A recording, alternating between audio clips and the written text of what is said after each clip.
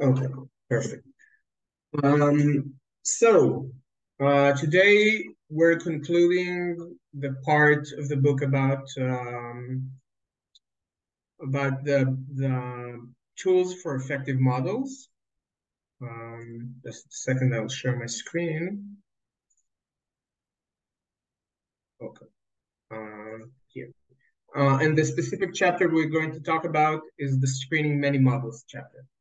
Um, if if we're like looking at this chapter in the perspective of the whole book, the idea is to present an entire like workflow, so to say. It's just like, you know, also the name of the tidy models object workflow, but also like a flow of work that encapsulates how to utilize all of the knowledge that we've been through so far in the book, including resampling and tuning and grid search and so forth. So that's the idea of the chapter. And unlike other chapters, it doesn't include any theoretical ideas or notions. Rather, it is very technical, meaning it shows you how to specifically perform all of these operations. So this is what we're going to do today, and we'll see how to utilize the idea of a workflow set, which is the main concept of this chapter. And using this idea of a workflow set, we're going to see how we can tune and evaluate them, and also finally how to use racing approaches, and finalize the best model. So the idea is we've seen different ways to work with the specific models, and the idea of a workflow set is to work with many models at once. Okay, just a second. Okay, never mind. So this is today. I will say that we're going to just go over this workflow and see how it's conducted. So this might be a bit shorter than usual, and also because of this creation of many models, I won't be doing live coding, unlike previous meetings of ours, because just like they said that in the book, the tuning of their workflow set took about 2 hours on a good computer. So 2 hours is too much for us. So we won't do any live coding, just go over the notes from the previous cohorts. We'll start by some setup. So the first cohort decided to work with another data set, like not the cement data set, but the 2021 World Happiness Report. Because it's both more interesting, it has like more social notions, and also it's very small. It's 149 rows. So the data set is available in the GitHub repository. And if we're using the skim function from skimr, we can see that this data set has 149 rows, 20 columns. With these two are the character columns of country name and the region in the world, like West Europe and so forth. And these are the numeric variables. The relevant for us is the first one, the ladder score, which is like the happiness score of the country, and the 6 more variables from log GDP per capita and the other ones. Social support, healthy life expectancy, freedom to make life choices, generosity, and perceptions of corruption. So these are the 6 indicators that in some way or another combine for the ladder score. And we have more variables underneath that we won't use. So the idea is that we're taking the data frame that we've just imported, and we're selecting these 7 variables into df selected. Okay, so our goal, what we strive to achieve, is to predict the ladder score using these 6 predictors. So that's basically the idea. We have some code using the correlate function to look at the correlation between the different variables. We can see that it's mostly a positive correlation between the different variables to the ladder score. We do see here that we have a negative correlation for perceptions of corruption, which makes sense because if corruption is lower, then happiness might be higher. And we see that generosity isn't that well correlated with the outcome variable. So this is basically it, and we can also visualize this using this plot, but it's not very relevant for our cause. So this is like the basic introduction of the data. Okay, just a second.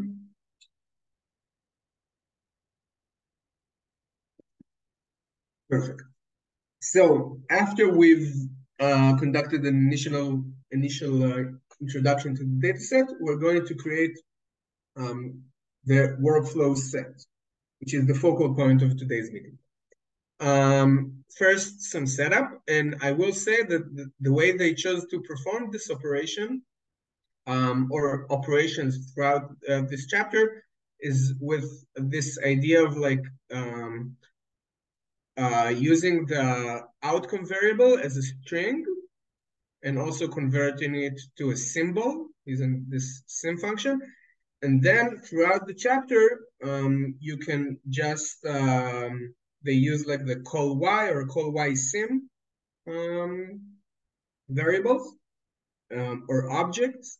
And then the idea is that you can, if you want to, for example, replace the outcome variable, you only need to change it in one place, which is here, the call y string.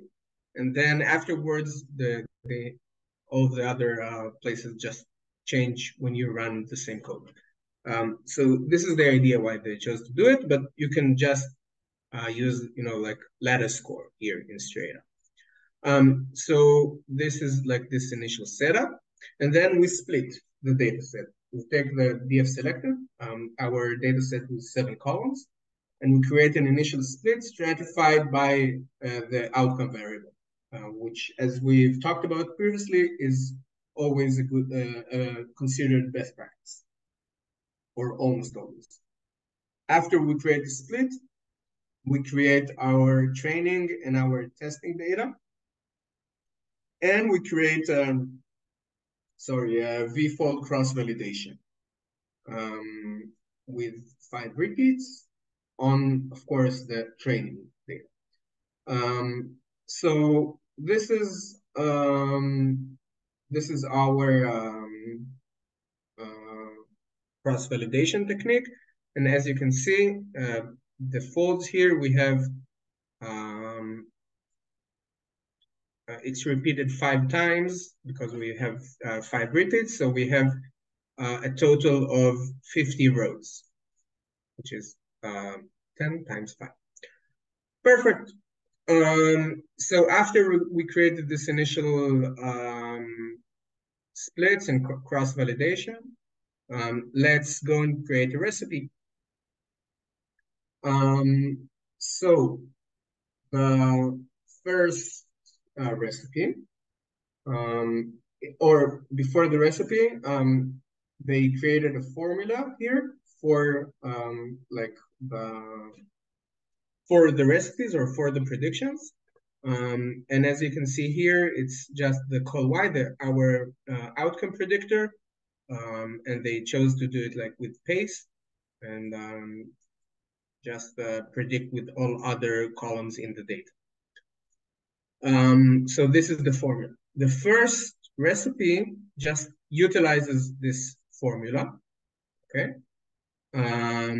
Please see and watch that, they use like the training data and use the Magrider pipe operator, and then use the dot to note that the data is this data set. So the recipe uses the formula, and then it normalizes all the predictors, step normalize using the recipes package, as we've seen before. So this is our first recipe, just a basic normalized predictors, okay? And obviously we could have done it on numeric predictors as well, but we only have numeric predictors here, so it doesn't matter. The second recipe is based on the first recipe, okay, using the step to normalize, but then it adds two more steps, okay? So we have a polynomial step, which means that all predictors also receive how it's called, quadratic equation, to the power of 2 for so every predictor also creates another predictor to the power of 2, and also an interaction step, meaning all predictors are after this polynomial step are interacted with each other to create more predictors, and this just it shows the power of recipes to create this using this very simple line of code rather than creating this huge formula, which is much more complicated. So this is our recipes, okay? Okay, so now we need to create model specification, okay? And we want to create model specifications for a lot of different models, okay, or model engines. So a cool thing that I've seen in the first cohort's YouTube recording is this parsnip add-in to RStudio. So I'll just show it in a sec.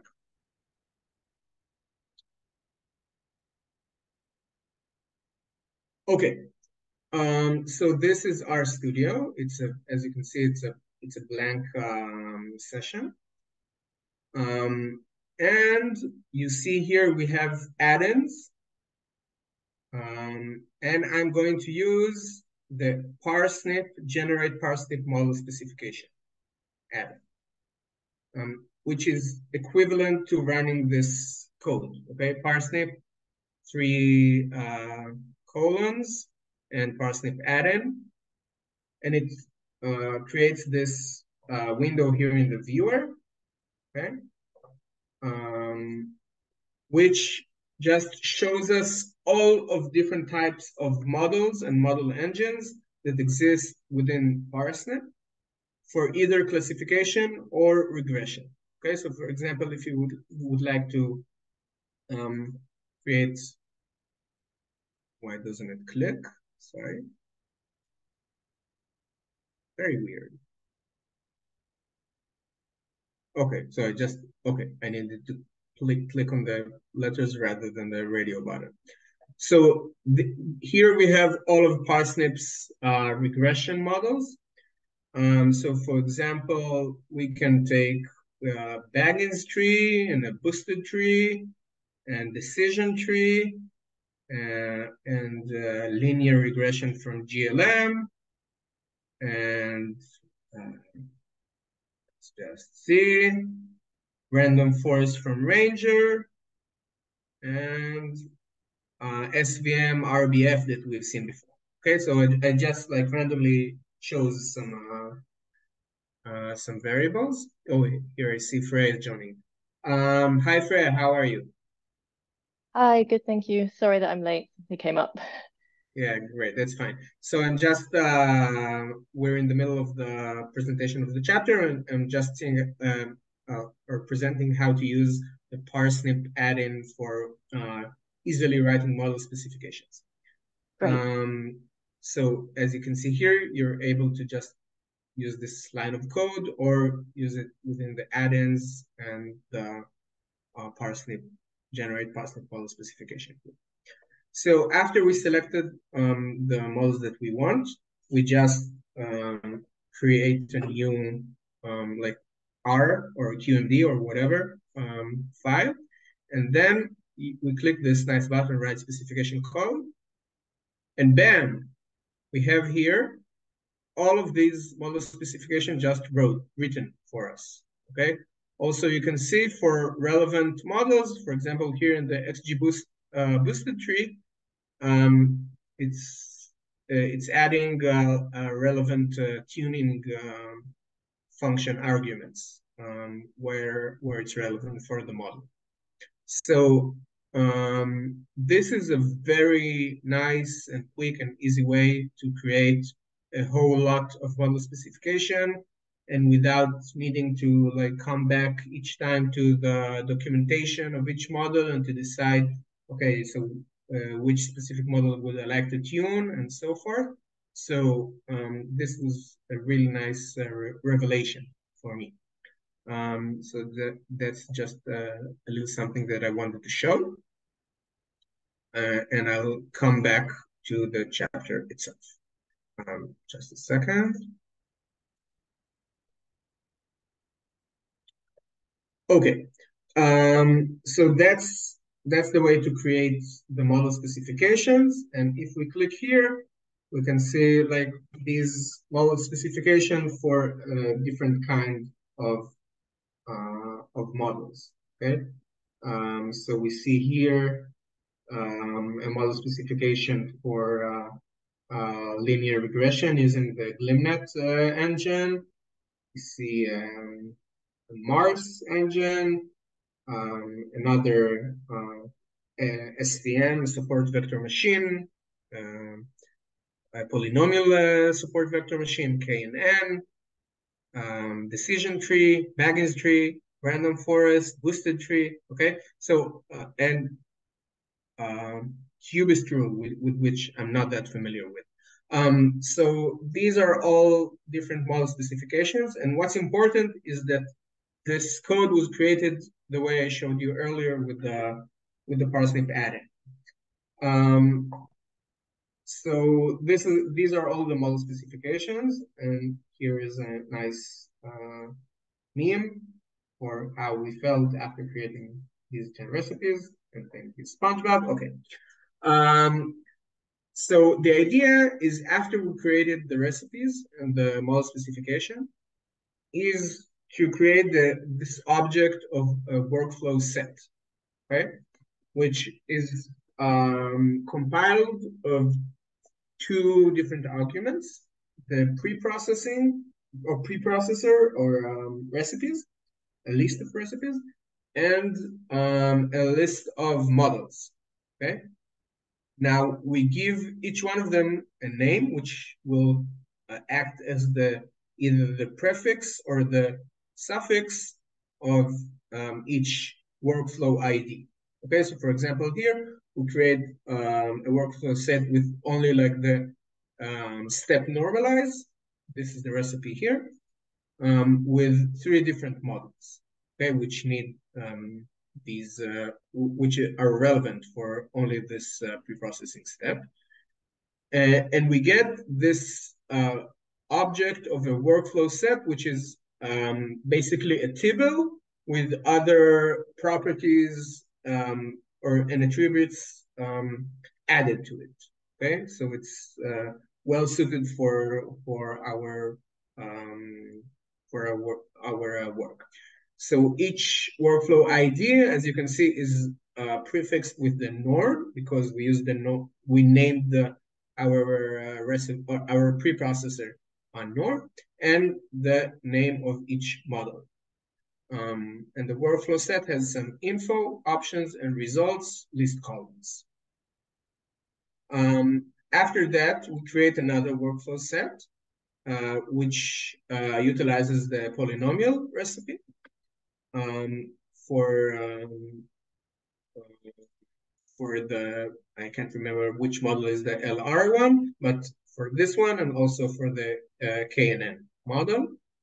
And then we create another workflow set, which just uses basically our formula. This is the only pre-processing, so to say, which doesn't contain any pre-processing, just the formula itself, for different kinds of models, for like decision trees and random forests and boosted trees and so forth.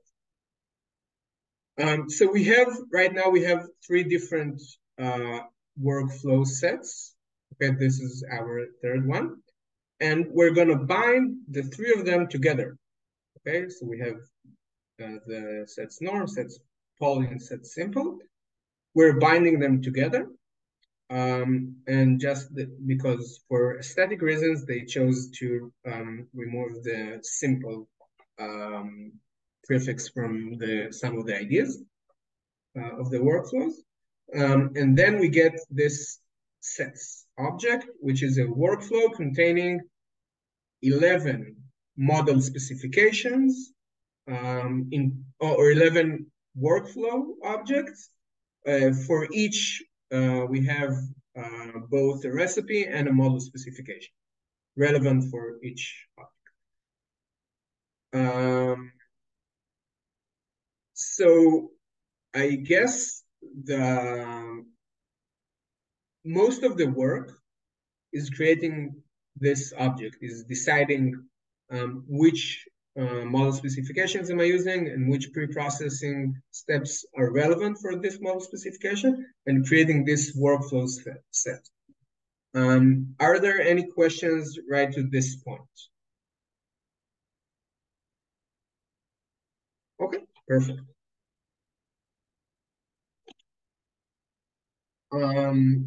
Okay, so these were the hard steps. Yes, well, Fami, of course.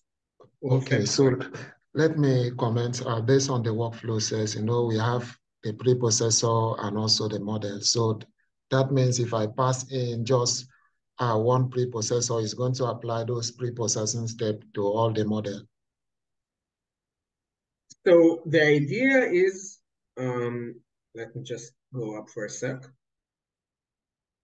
Okay, so this is the way we create a workflow set, right? We specify pre-processing as a list. I'll use this example. I think it's better. So we create this workflow set, and we have 2 main arguments, the pre-processor and the model, okay? So for each of them, we give a named list, okay? In each of the cases we have here, the pre-processing list only has 1 item in the list, okay?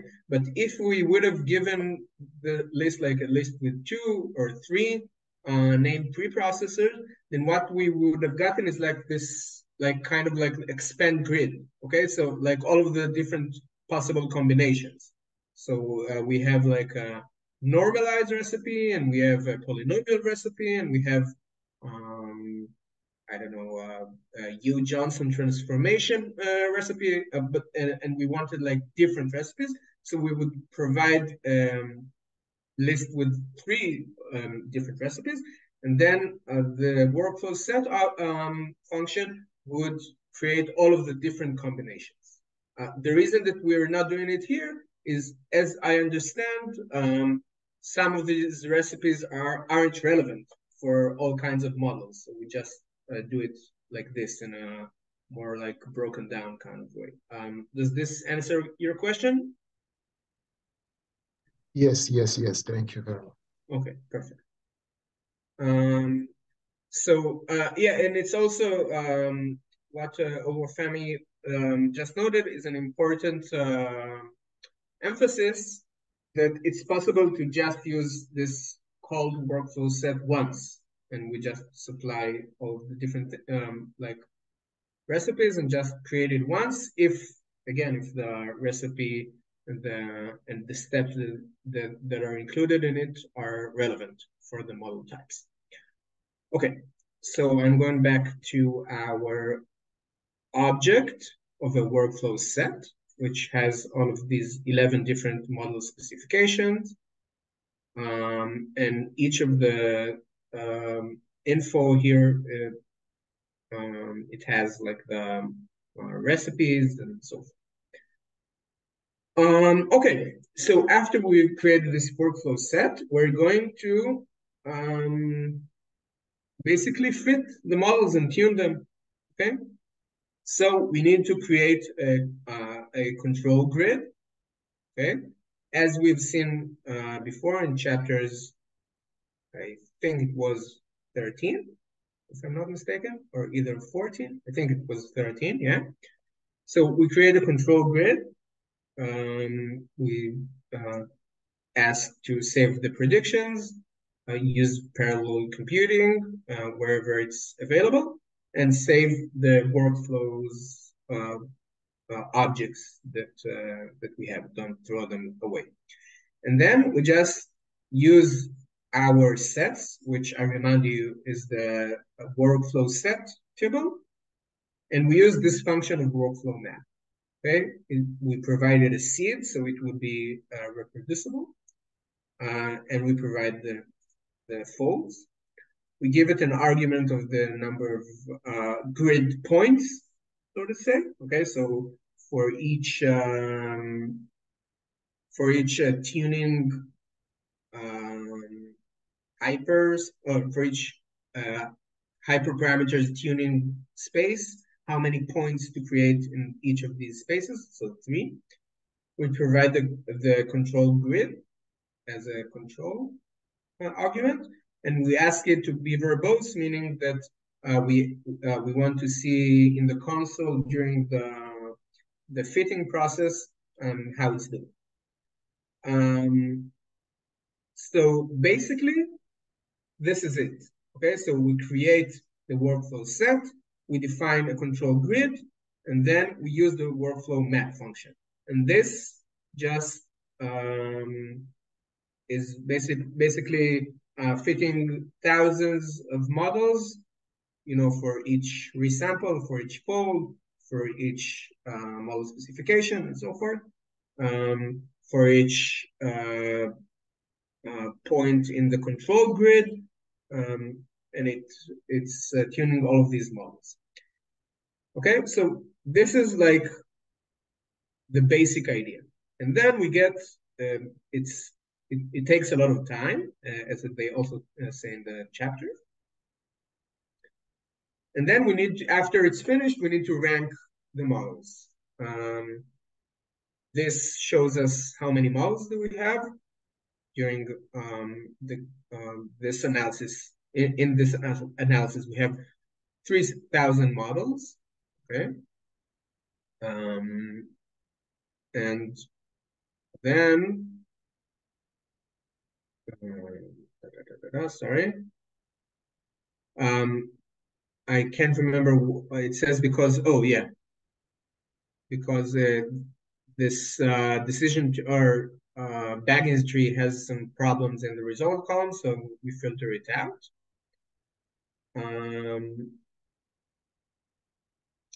And then we rank it, okay? So we use the workflow sets rank results function, and we need to specify which metric would we like to rank with. Sorry. This one I can't remember. Okay, so I guess this is just like a bug fix for some reason R squared wasn't filtered out, but fine. Okay. So after all of this, like slicing and dicing and whatnot, we're able to rank our results. Okay, I think that the chapter shows like a specific function to do it. I'm not sure why they decided to do it this way. The important thing is that we save this to ranks object, and then each workflow has like its workflow ID, the model name, which specific configuration it came from, like which preprocessor, which model number, and so forth, and its rank and RMSE metric. If we plot it, it's possible also using the autoplot function, but it would be seen a little bit different. We can see that specifically here, the normalized support vector machine polynomial model had the best results with the lowest RMSE. So, and the whiskers are like, because we have, for each model, we have more than one, we have a lot of different folds and resamples and so forth. And so this is one way to use the autoplot function. Again, what's shown here is like a ggplot alternative, because they wanted to look at it like in this way, but the autoplot function presents something a bit similar. Okay, so this is how the autoplot function would show this ranking. All right. Oh no, it jumped. Okay, here. Okay. So this is how the autoplot function would show it. So we have the RMSE on the y-axis, on the x-axis we have the rank. So the leftmost is the best. Like highest rank, lower number. And the code for it is, as you see, autoplot and grid results using all of these different arguments. But here in the notes, they decided to do it different. They did use the autoplot with the res grid object, and if you provide an ID of a specific model, for example, our best model, the polynomial support vector machine model, and ask to plot it with the RMSE metric, we can see like the the hyperparameter tuning space, okay? Like the different submodels. Okay, specifically for this kind of model, it had only one parameter. So, like, and again, we said for each model type where we have 3 different grid points for tuning. So these are the 3 grid points, and this one was the one was finally chosen. Okay, so this is how we rank the models. Okay, so we've seen how to code it to get this table. We've seen how to plot it, and also how to plot the specific model. And the last step is to finalize the model.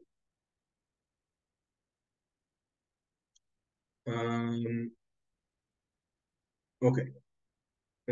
So here we do some some coding just to get like the ID of the best workflow using the slice min function, okay, to get like the object with the highest rank. We get sorry, the best workflow object, okay, using our grid object, and then using this function of extract workflow set results using the workflow ID best, like this idea that we've just found. So we're selecting it here. Again, this is the reason to perform this preliminary step is to create like a more generalized, reproducible method of working.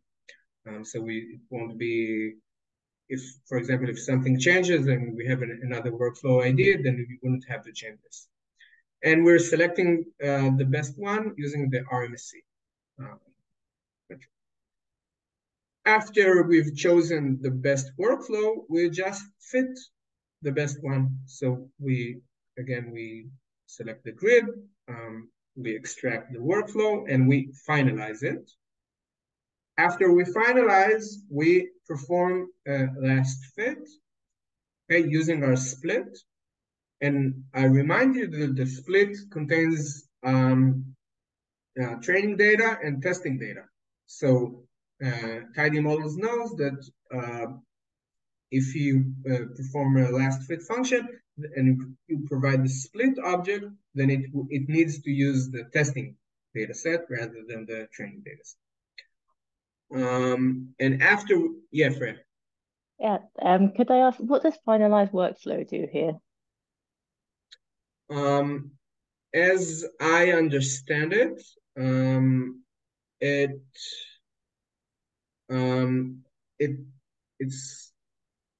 it's like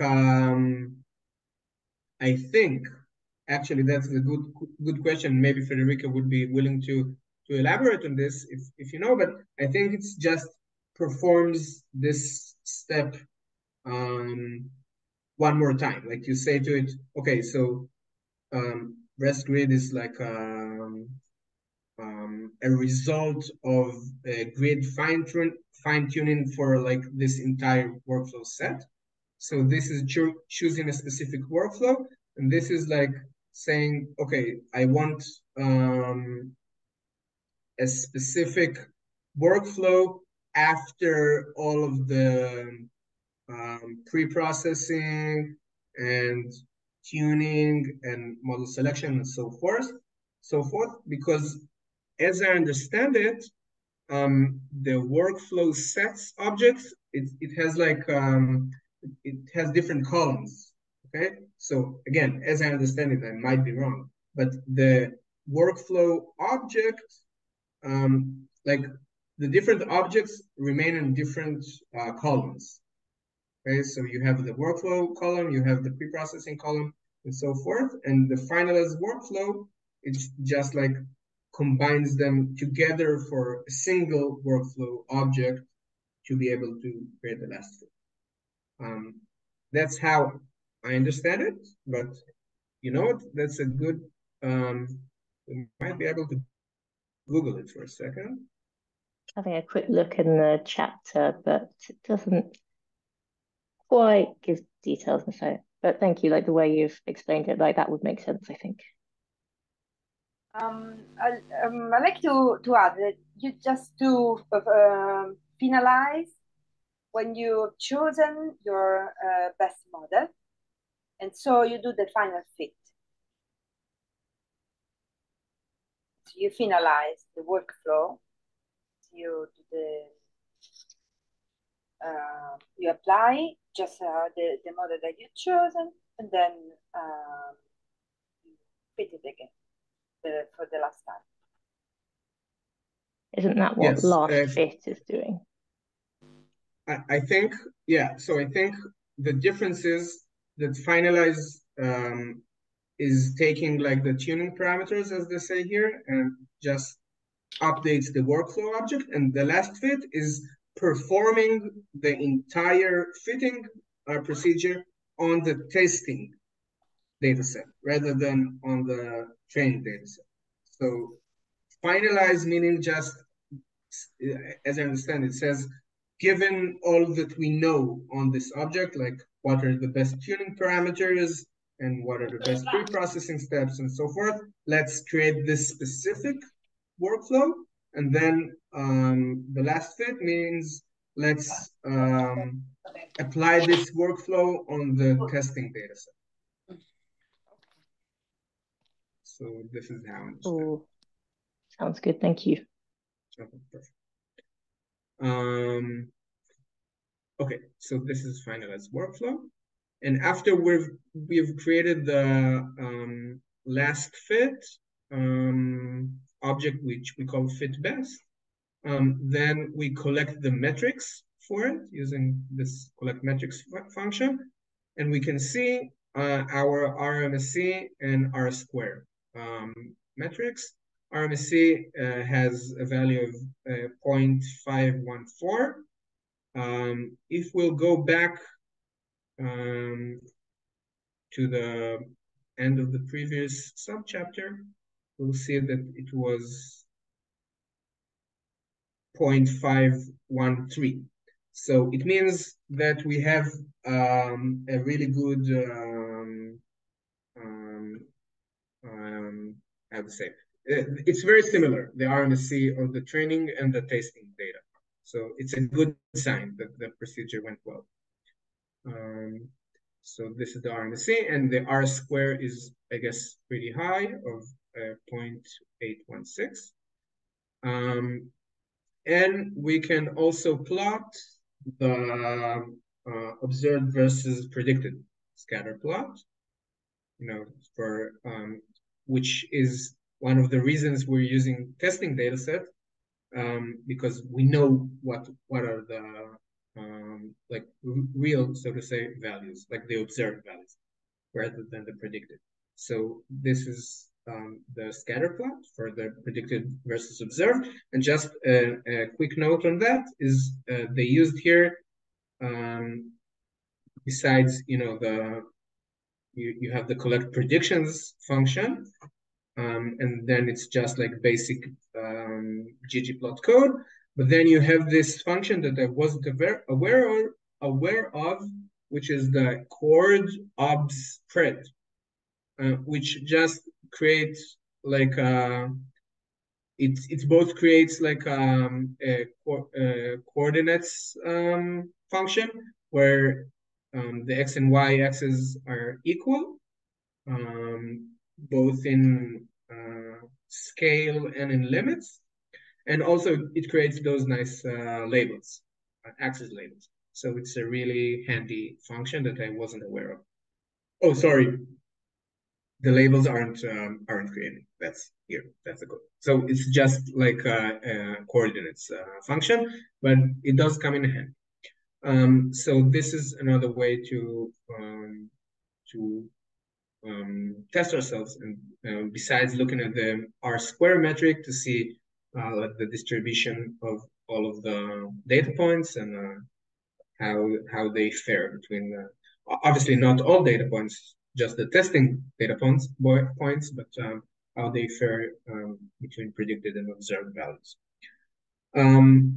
So this is basically the idea. As I said, it was pretty much technical, not a lot of theory, but for me it was really nice just looking at how to perform this very practically, and it helped me to understand how I can utilize this entire workflow and utilize the idea of workflow sets in my day-to-day. So it made this idea of, before I started reading the book, of using a lot of models, which I mean might not be like best with the best knowledge about like the theory behind each and every one of them. It's just creating a very accessible workflow. Just create all of these models and to fit them and compare them and to tune them and to see which one works best. So this is basically it, and I'll be happy to hear more from you, or if you have any more questions, so feel free. Yeah. That was very nice, thank you. It seems like quite a sort of a nice way of doing things and comparing models. It seems quite sort of smooth. Yeah, so I was wondering if some of you come from a more like machine learning, like prediction type of work, or because personally, when I do happen to use like more models and so forth, it's more like inference, and p-values and like, looking at like hypothesis testing rather than prediction creation. So, and I guess it's relevant for inference, but I think it's like this workflow is more built for like machine learning prediction. Yeah, I see what you're saying. I think the kind of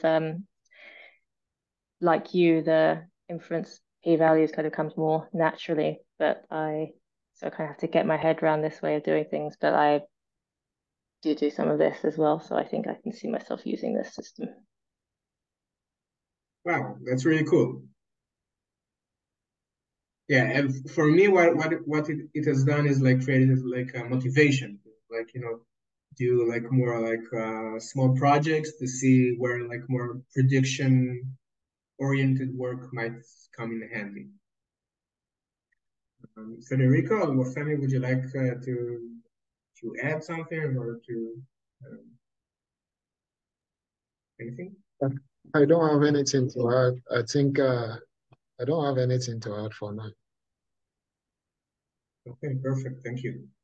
But I still think what we have learned so far in the chapter, I think is going to be very useful to make us the study which we are working on currently. I think it has to do with modeling, has to do with a lot of predictions. So the idea I got here is going to be very useful to me.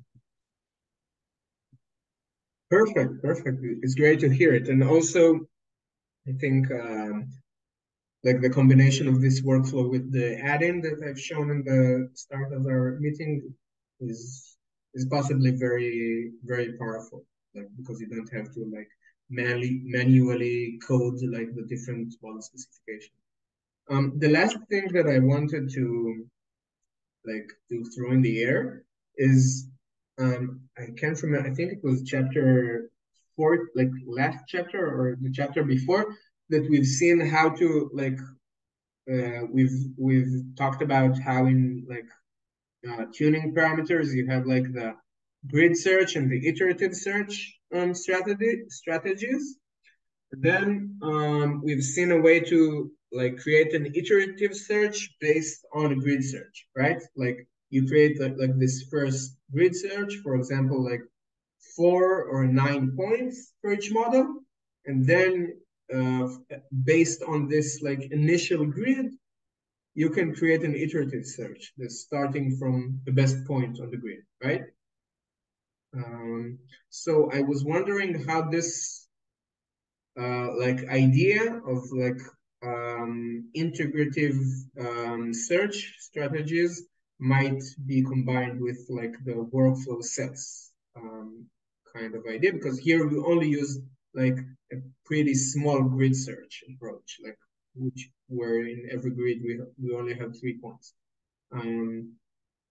So I don't expect anyone to have the answer. It's just like a thought that came to my mind when I read this book, because if one has like unlimited or very high computing power, then I guess this might be a very, very strong modeling strategy.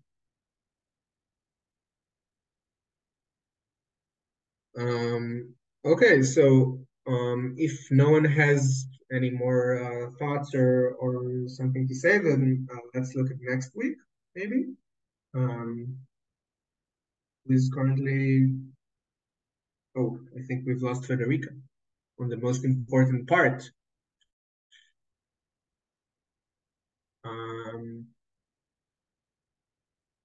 Okay, so I see that next week currently no one is written.